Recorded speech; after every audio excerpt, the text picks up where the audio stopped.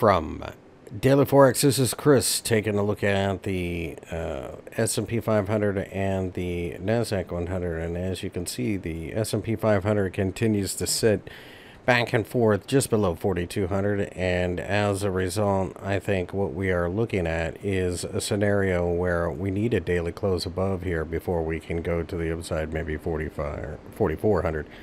4,100 underneath continues to be support, so if we break down below there, then we are looking at 4,000 and the 50-day EMA as a potential springboard. NASDAQ 100 continues to kind of hang around the 14,000 level.